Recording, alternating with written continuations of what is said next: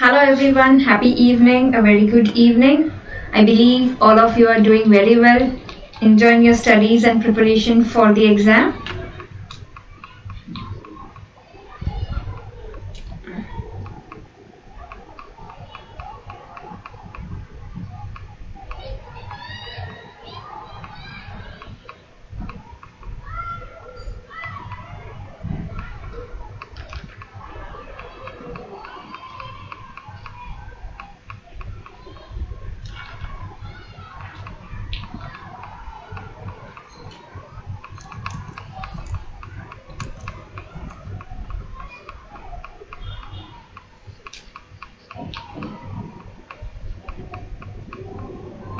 Hello everyone, just a quick nod before I proceed with this session if the audio visual is all good.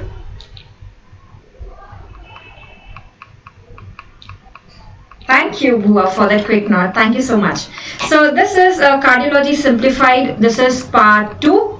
I believe all of you have attended the part 1. If not, you can still watch the part 1 of Cardiology Simplified session where we had some amazing concept-based questions discussion, which is available on the Unacademy learning app as a recorded session. It's a free special class which is available to all of you, irrespective of whether you are subscribed or not subscribed to Unacademy, right? So please watch that session. It will really clear a lot of concepts in cardiology. So this is part 2. These are the questions based on the test that we recently had on the Telegram group. So as requested by many of you, I'm continuing the session here on the YouTube live session. And on the Unacademy Plus platform, I am taking sessions on biochemistry, clinical questions, and we are trying to make biochemistry more interesting to read and to learn, right? If not, I hope all of you know that the referral code Dr. Nikita will give you additional benefits while subscribing to Unacademy. And these are the links of all the sessions in cardiology that I have taken on Unacademy up till now. These are the sessions available to the Unacademy Plus subscribers. The links I have shared on the Telegram group: ECG, diuretics, myocardial infarction, and infective endocarditis. And these are the free sessions that I have taken. There are sessions on murmurs. Please watch those sessions. Free for all. You can watch them as recorded sessions. It will clear all your concepts in murmurs. Alright, so let's start with our class. The first question that we are going to discuss. So basically our today's discussion will have questions which are lengthy questions, but I'll tell you cheat codes, tricks to solve such questions, right?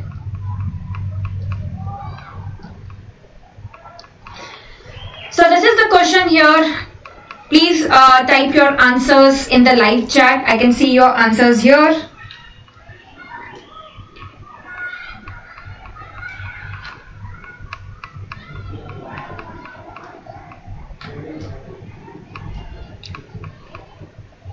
Okay, Raksha says VSD. Raksha, no, it is not VSD.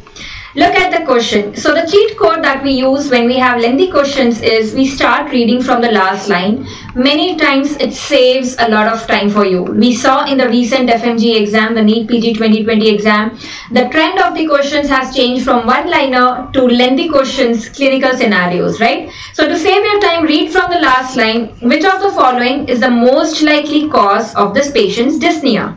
So the last line is not serving any purpose. You know, I cannot mark the answer based on this. So then I read the second last line. On examination, he has RAS, there is wheezing, and there is a new 3/6 holosystolic murmur at the cardiac apex. So I do have some clues in the second last line, which is the holosystolic murmur, which is a new murmur. So let me rule out the options based on this itself, that which of these in the options will lead to holosystolic murmur? Ventricular free wall rupture. Will it lead to holosystolic murmur? No. When there is ventricular free wall rupture, blood going out, so there will be cardiac tamponade. That will lead to cardiac tamponade. It will not lead to a holosystolic murmur. Ventricular septal defect, does it lead to a holosystolic or a pansystolic murmur? Yes. So I keep it in my options. Papillary muscle rupture, will it lead to holosystolic murmur? Yes, when there is papillary muscle rupture, that will lead to mitral regurgitation, that will lead to pansystolic murmur. Mitral regurgitation leads to pansystolic murmur. COPD. Why will COPD by itself cause a pansystolic murmur? So I rule out COPD. Stent thrombosis. So from the option I understand that the patient has undergone a coronary stent, and if the stent has undergone thrombosis, it will present like your myocardial infarct, but it will not present with a holosystolic murmur. So I have ruled out this option as well, right? I have ruled out these options. So what I have in the options based on reading these two lines is either it is ventricular septal defect or it is a papillary muscle rupture. Now, for ventricular septal defect or papillary muscle rupture to develop. Now read the rest of the question. Now this is a smoker with chest pain, ECG में ST elevation है, so you know that basically this is MI, and this has developed 3 days later. This is 3 days later. Ventricular septal defect rarely can occur after the myocardial infarct if it involves the septum also, but it will take more time, more than 3 days to develop. So that is why I rule out ventricular septal defect also here, and the answer becomes papillary muscle rupture. Is it clear with everyone? So the catch point here in the entire question is your holosystolic murmur 3 days after MI. So use these tricks which will actually save your time in solving the lengthy questions. You really need not read the entire question. It really, you know, it's a great cheat code to save times in the lengthy questions, right? So remember, papillary muscle rupture leading to mitral regurgitation, that presenting with pansystolic murmur, and that's why the answer is papillary muscle rupture. Coming to the next question here, even this question many students found difficult. Use the cheat codes to solve such questions.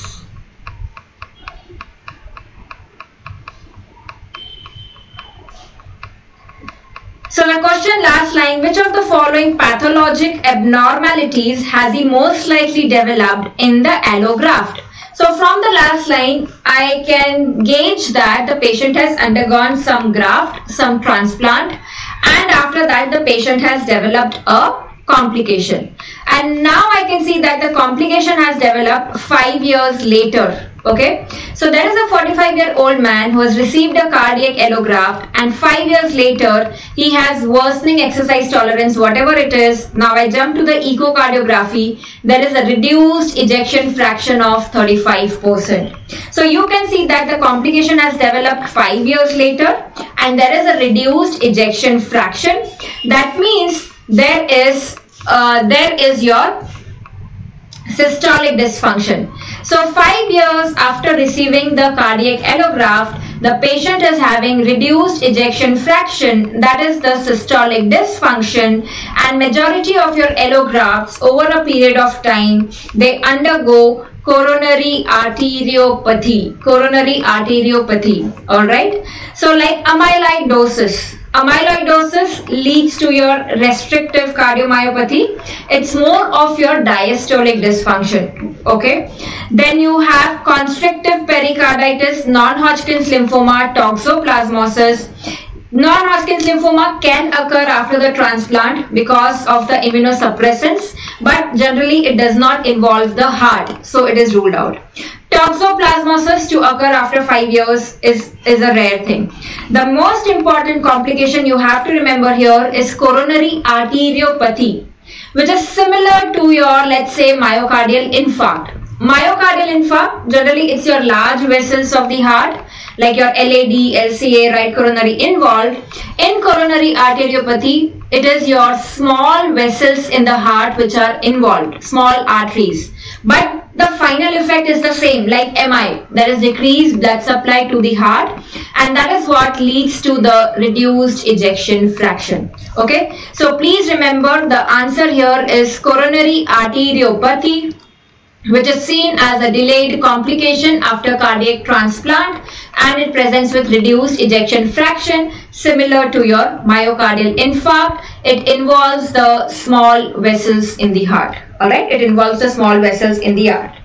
Right, let's go to the next question. Do not get frightened by the lengthy questions. The more lengthy the questions, I believe you have more chances of getting them right because they are more concept based. So read the question and tell me what do you think would be the answer to this.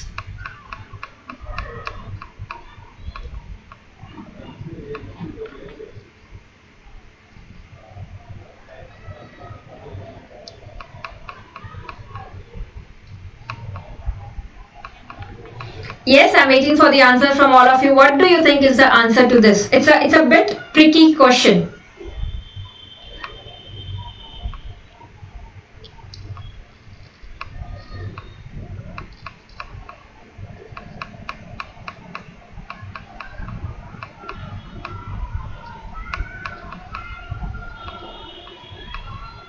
Now, this is the question which says that which of the following effects of regadenoson explains the nuclear stress test findings. So from the last line, if you do not read the entire question, we get to know that there is a patient who has undergone a nuclear stress test for the heart by using regadenoson, and there are some findings on this nuclear stress test. So to answer this question, I need to know what are the findings. So I see that the nuclear images demonstrate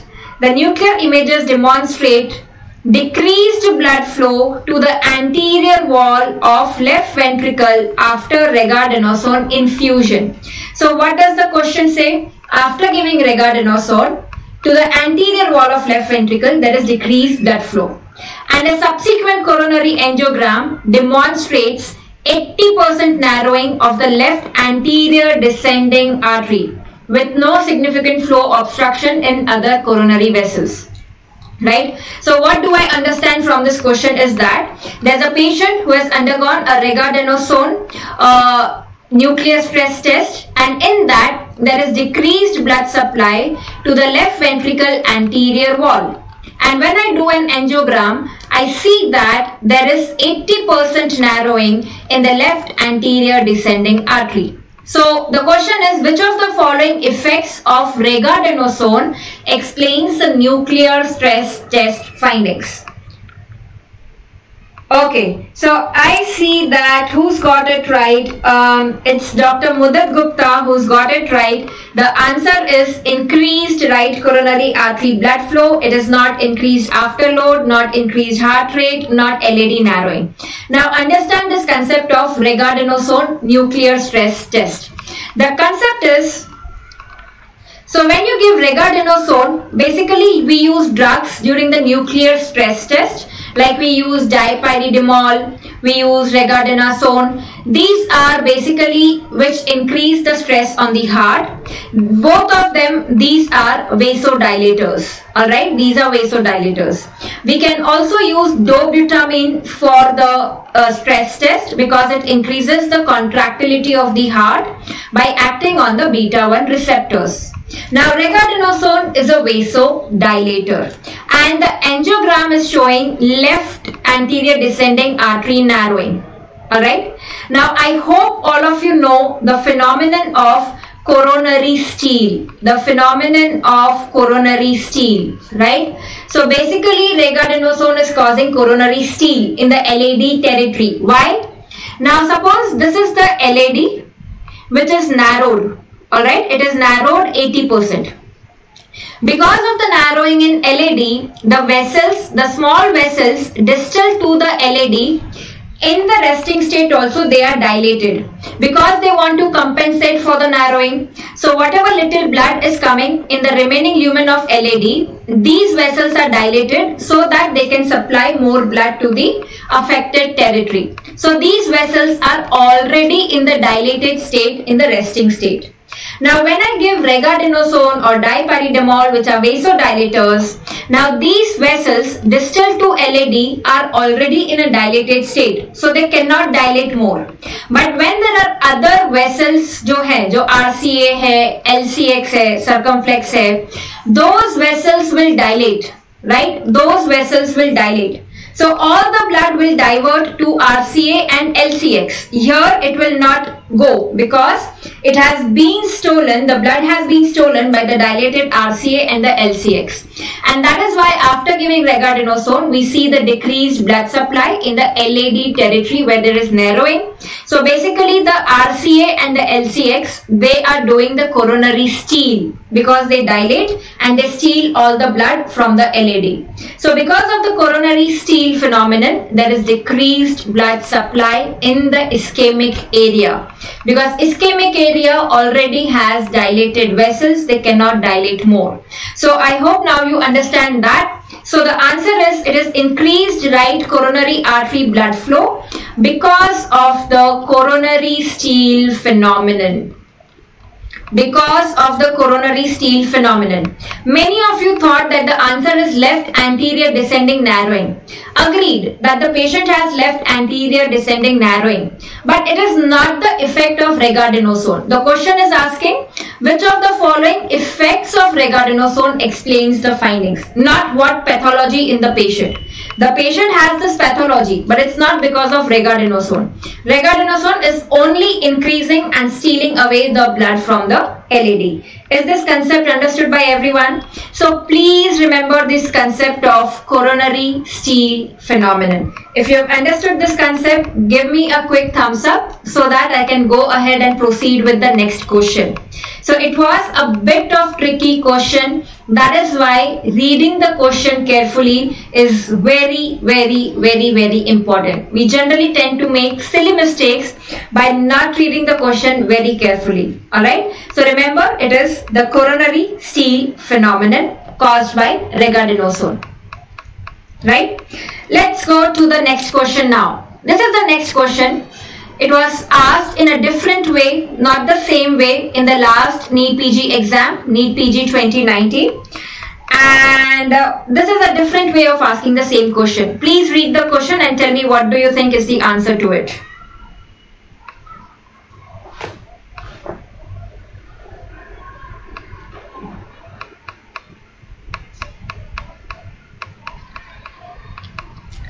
So again, a lengthy question. Use the cheat code. Last line, which of the following is the most likely cause of the patient's dysphagia?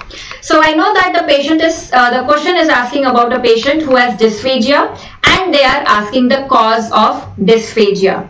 When I look at the options, mitral valve stenosis, pulmonary valve stenosis, regurgitation of aorta, occlusion of posterior interventricular artery, occlusion of anterior interventricular artery.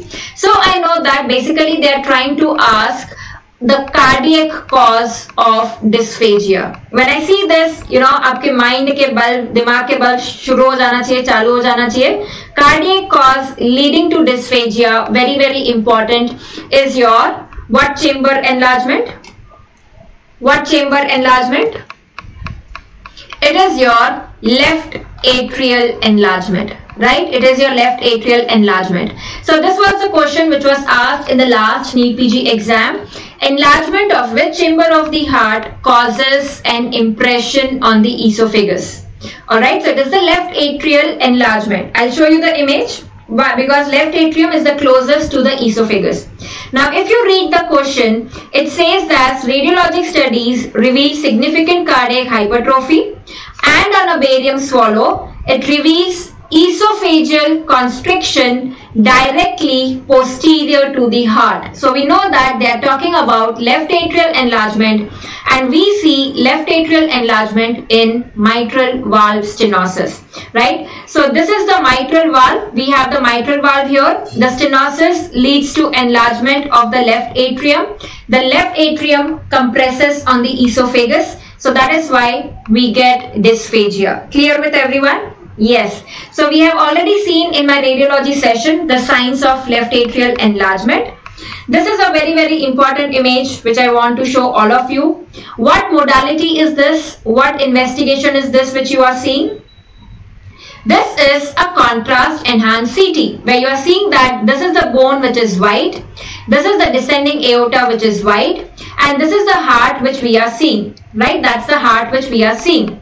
They can ask you the question in CT anatomy, identify the heart chambers. right? So we see that just posterior to the sternum, the anterior most chamber of the heart is the right ventricle. If this is the right ventricle, this becomes the right atrium. If this is the right atrium, this becomes the left atrium. And this becomes the left ventricle, right? So now you can see that. Can you tell me what structure is this? What structure is this here? Let me highlight this structure, this highlighted structure in yellow. What is that?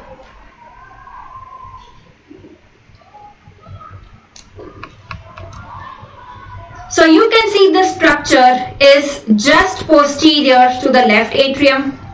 It is to the right of the aorta, just in front of the vertebra. So this is your esophagus, alright. So that's the esophagus, alright. That's the esophagus. Yes, Nandini. You can see that how it is there. It is the left atrium, and just behind the left atrium we are seeing the esophagus. So that is why when the left atrium enlarges, it pushes the esophagus behind, and that is why it will cause an impression on what wall of the esophagus? Anterior wall or the posterior wall? What wall of the esophagus? What constriction or what impression will you see? It will be on the anterior wall of the esophagus, right? It will cause an impression on the anterior wall of esophagus. We have seen in one of the KBMD episodes, Kaun Banega MD. If you have missed those sessions, again, all of those are available on Unacademy Learning app, free sessions.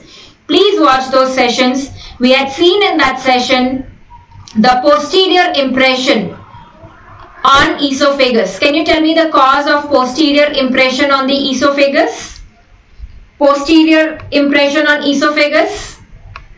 Basically, so what will you see in that case is, in that case, you will see a structure passing behind the esophagus and it is compressing the posterior wall of esophagus. Very good, Raksha. Absolutely right. So that is your aberrant right subclavian artery. That is ARSA. And we know that aberrant right subclavian artery, ARSA, leads to dysphagia lusoria. It leads to dysphagia lusoria. Absolutely right. You guys are amazing. So that is your dysphagia lusoria. So you have the aberrant right subclavian artery which goes behind the esophagus. It comes from the left and it goes to the right by going behind the esophagus. Alright. Now this investigation, can you tell me what investigation is this? Is it a chest x-ray or is it not a chest x-ray? What is this? So here you can see this is the esophagus which is containing the white contrast, that is the barium. So this is right, this is the barium swallow, right? That's the barium swallow. This is not a plain chest x-ray. And you can see the esophagus is pushed back because of the chamber of the heart here, which is the left atrium. Okay. So this is your barium swallow showing the indentation on the anterior wall of esophagus. It is because of the left atrial enlargement. So I hope now all of you will remember that left atrium enlargement will cause anterior esophagus indentation. ARSA will cause posterior esophagus indentation. Alright. So that is why the answer here is mitral valve stenosis. Now, if I show you this radiograph, a related radiograph was asked in the recent FMG exam, and it was, if you see very carefully here, if you see carefully here in this radiograph, this structure here, a metallic round thing which you see here, that is your prosthetic mitral valve. Okay, that's your prosthetic mitral valve which was asked in the recent FMG exam. Can you tell me what other finding do you see here and what is the diagnosis in this patient? Very good, Raksha. Absolutely right. So on the right side, we see that there are two borders. This is one border and this is the second border. So we see the double right heart border or the double density sign, and this is seen in which chamber enlargement? This is very favorite with the examiners. So So again, this is your left atrial enlargement. When the left atrium enlarges, it comes over on the right side. As you can see, it will come over on the right side and you will see the double density sign or the double right heart border. The supporting clue here is that the patient has had mitral valve prosthetic. There's a prosthetic mitral valve which is there, which tells you that the patient has undergone surgery for a mitral valve pathology. Alright, so that is your double atrial shadow, double right heart border, double density sign, which is seen in left atrial enlargement. Very, very, very important image, very frequently asked in the exam. Alright, let's go to the next question. So again, a very logical question. Even if you have not read about it, you should be able to answer this question if you think logically. Trust me, in the exam there would be many questions where you'll feel that you have not read this, but still you can get them right if you are calm and if you think logically.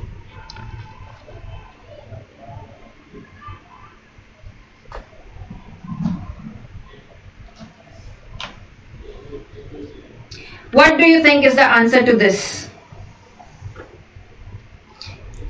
Thank you so much, Raksha, for that appreciation. I am glad I can ignite that spark in you to study more.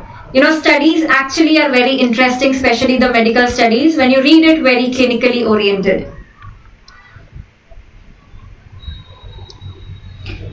Very good. So the correct answer here is left fifth intercostal space in the mid-clavicular line. I read from the last line. At which of the following locations will the needle best be inserted to relieve the tamponade?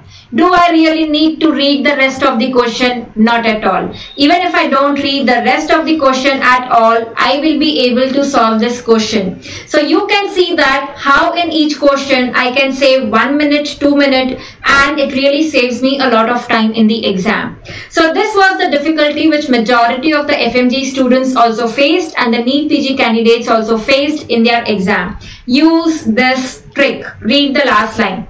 So the question is to relieve the tamponade, which is the best location to put the needle. Now, very, very logically thinking, of course, when you want to relieve the tamponade that is surrounding the heart, you will put the needle in the dependent part so that you relieve the majority of the fluid from the pericardial cavity. Dependent part means that it cannot be a higher intercostal space, right? It cannot be a higher intercostal space. It cannot be a very low intercostal space because we know that surrounding the heart is the lungs and the pleura. So I cannot injure the pleura and the lungs. So it has to be somewhere between, not very high, not very low. That is why I rule out the third intercostal space because it is located high. So it's not a dependent portion. I rule out the seventh intercostal space, the sixth intercostal space, because 6th, 7th intercostal space I might injure the lung and the pleura. So that is why the best is your left 5th intercostal space in the mid-clavicular line. If this is not in the option, the other approach that we do for pericardial cavity is your subxiphoid location, right? In the subxiphoid location or in the left 5th intercostal space in the mid-clavicular line. Alright? So remember, Arun, not the second intercostal space to relieve the cardiac tamponade. Second intercostal space is for your pneumothorax because pneumothorax air will be up because it has a low density. So air will rise up. Tamponade is blood, it is fluid, so it will be in the dependent portion. So lower down in the 5th intercostal space, right, in the mid-clavicular line. Next one, let's go to this question. If you read this question carefully, you'll be able to solve this question. It's a very easy question we have discussed in the part 1 cardiology special class. Please watch that session as well.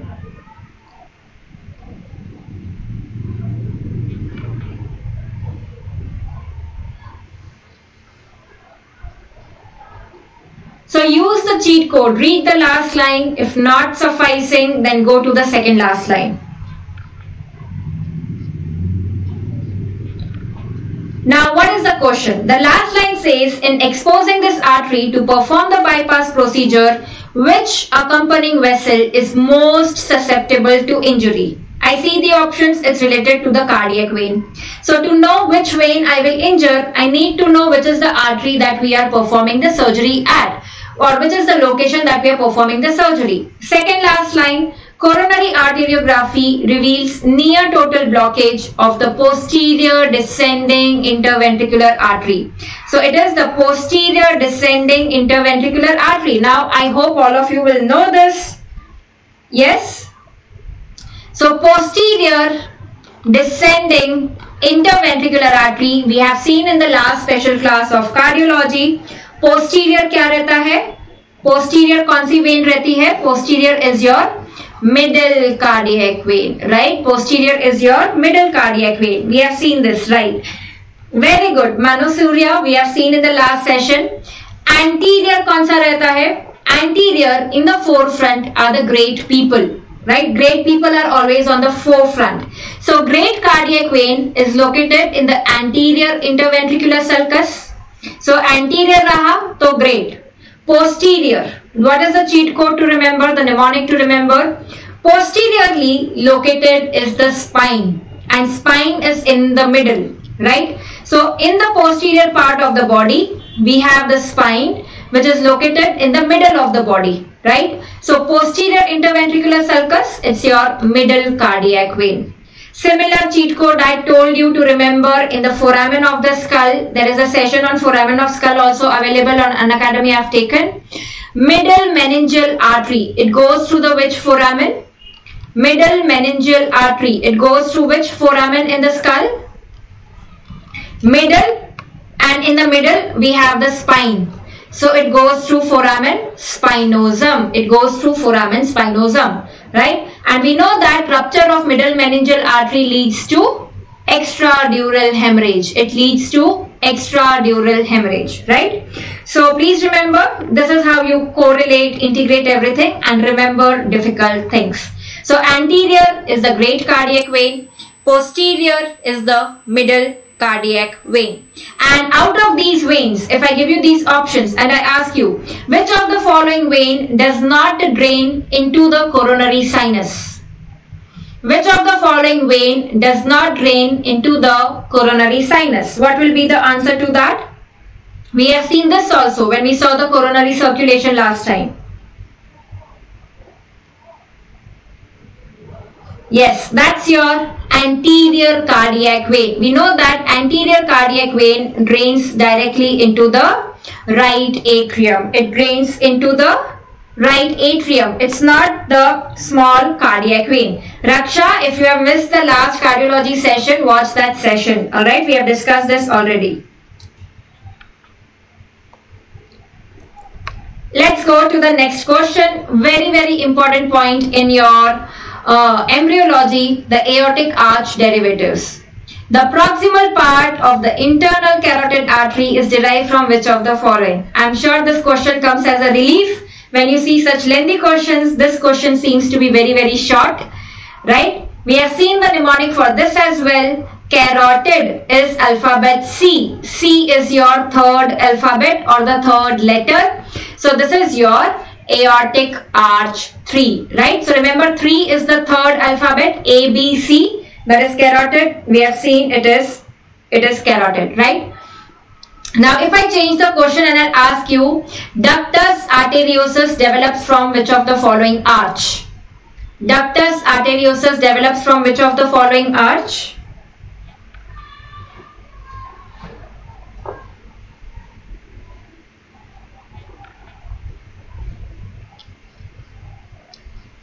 Absolutely right. So please remember your ductus arteriosus, it develops from the 6th aortic arch. Which 6th aortic arch? Right or the left? Right or the left? It is from the left 6th aortic arch. Very, very important question again. We know that you have the aorta, you have the pulmonary artery, and joining the two is your ductus arteriosus. It is present on the left side. Aorta left में होता है, तो ductus arteriosus भी left में है, तो it comes from the left 6th aortic arch. Okay, left 6th aortic arch. If I ask you which of the following arches contributes to the development of the arch of aorta, which contributes to the development of a part of arch of aorta. Yes?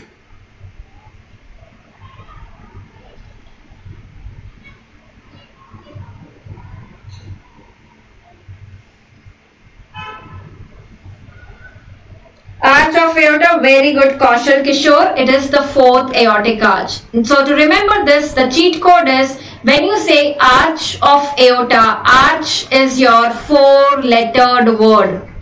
Right? Arch has 4 letters, 4 alphabets, A, R, C, H. So the arch develops from the fourth aortic arch. Okay? Yes, the left fourth. Absolutely right. So these are some of the cheat codes. Carotid, internal carotid C is 3. Arch is 4-lettered, and ductus arteriosus on the left side. So it develops from the left 6th arch. Let's go to the next question.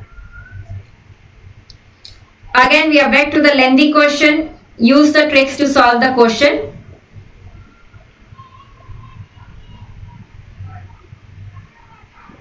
So, which of the following cardiac structures will most likely be injured? I look at the cardiac structures: right ventricle, right atrium, apex of left ventricle, left atrium, and the obtuse margin of the left ventricle. When I read the question, it is a blunt trauma to the sternum, right? So basically the trauma is coming anteriorly to the sternum. There is a trauma. So which cardiac structures will most likely be injured if the injury is anterior? So basically what I told you just now when we saw the CT image, the anterior most chamber of the heart. Which is the anterior most chamber of the heart? Absolutely right. It's the right ventricle. So that is why the answer is right ventricle, because it is located just behind the sternum. So if I show you this radiograph, which they can very much ask you to identify the heart chambers and the heart borders, here you can see that. Alright. So on the right side, you can see the right heart border is in majority by the right atrium. Remember that right ventricle is not contributing to the right heart border. Very, very important question. Then you have the superior vena cava, and inferiorly there will be inferior vena cava. On the left side, you have the left ventricle, which contributes to the majority of the left heart border. So if you do the lateral radiograph, you can see that just behind the sternum here is your right ventricle. So when there is an injury to the sternum, your right ventricle will be injured. Your right ventricle will be injured. Okay, and you can see that the posterior most chamber of the heart here is the left atrium, which compresses the esophagus if it is enlarged. Now if I change this question, right, if I change this question to which of the following cardiac structures will most likely be compressed, not injured. I change the question to which of the following cardiac structures will most likely be compressed. Then the answer will be right atrium. Why right atrium? Because it has low pressures. So whatever has low pressures, it will be compressed easily, because here the patient has cardiac tamponade. So tamponade will press the cardiac chambers. Right atrium has low pressures, so it will be the right atrium. It has low pressures, so it will be the right atrium which will be compressed. So read the question very carefully while answering such questions. Alright, again a quick revision for all of you. This is your contrast enhanced CT. The bones are white, the blood vessels are white. Just behind the sternum you have the right ventricle, that is why it will be injured. Then you have the right atrium which will be compressed. This is the left atrium and this is the left ventricle. Now if I ask you, what is this structure here? What structure is this? Identify that structure. Let me zoom this image. Can you see this structure here? What structure is that?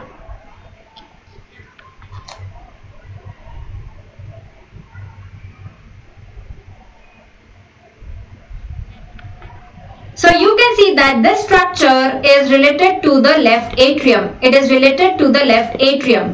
And we know the vessel which drains into the left atrium is your pulmonary when. ये pulmonary when है, pulmonary when है. Right side की left side? ये right side है, ये left side है. So this is your right pulmonary when. This is your right pulmonary when which is going into the left atrium. Alright.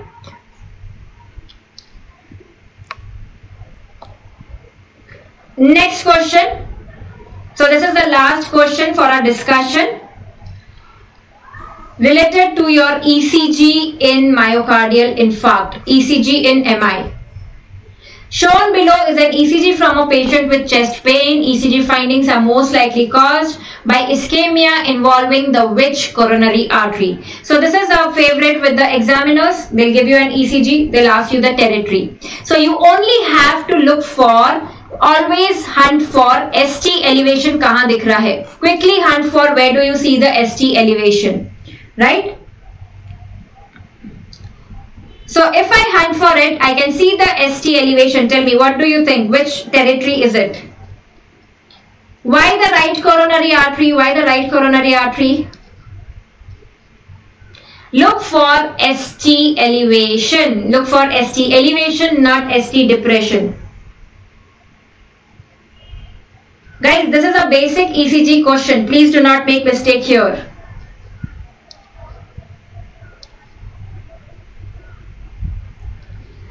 First tell me, in which leads? Absolutely right. You can see the ST elevation here. If I zoom this ECG a bit, right? We can see the ST elevation here, right? In lead 1.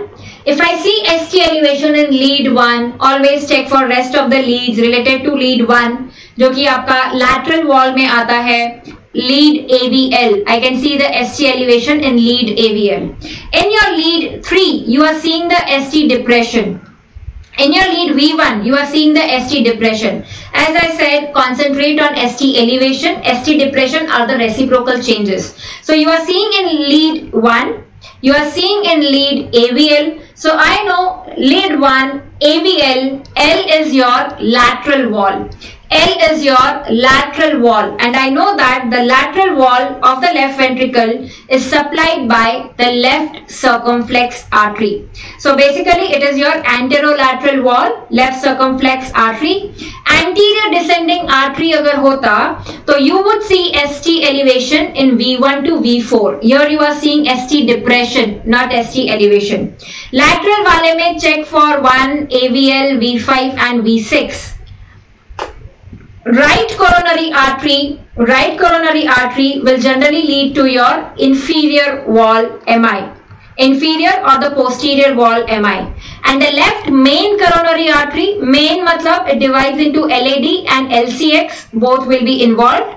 So you can see the this ST elevation is staring in your eyes. Lead 1, lead AVL, I see these two leads. I know that it is lateral wall, so this is circumflex. Right, your left main coronary artery divides into the LAD and into the LCX. LCX, the left circumflex is the one which goes laterally.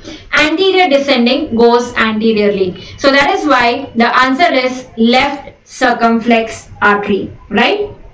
So yes, that was about our cardiology discussions. We had few more questions in the test, but they were much easier, so I have not included in the discussion. Please solve more questions on ECG. There are free sessions, as I told you, available on the Unacademy app. I have covered murmurs in detail with all the cheat codes and the images that can be asked. We have had a KBMD episode on ECG, right? We have had a KBMD episode on ECG, very, very important. Apart from that, I have taken 3 sessions on ECG available for the Plus subscribers. If you are not subscribed, if you are subscribing to Unacademy, I hope all of you know the referral code Dr. Nikita for additional discount. So you will have the next session with me is tomorrow. Alright. So tomorrow 8 AM we have the session, third session. We are discussing biochemistry, the clinical questions, the analysis, the analytical questions, strategic questions in biochemistry. So we have the third session. We are done with 2 sessions of biochemistry. So all the Plus subscribers, please take a note. We have a session tomorrow morning 8 a.m. For rest of the special classes and the free classes, we will have a YouTube live session again on Tuesday 6 p.m. right? Tuesday 6 p.m. we will have a YouTube live session, and your free class on Unacademy is on 28th of September. Alright. For any queries, feel free to reach out to me. I'm available on the Telegram group as well. You can drop me a message on the Unacademy platform as well. And yes, that's all for today. I hope you all have enjoyed the session. Yes, Arun, we are done with cardiology discussion. Next we had test on biochemistry and hematology. So we will do sessions. Biochemistry I'm already taking on the Plus course, and we will do the hematology discussion soon. Alright. So that's all for today, guys. I hope you have enjoyed the session. See you. Goodbye. Take care. Keep studying, keep revising, and keep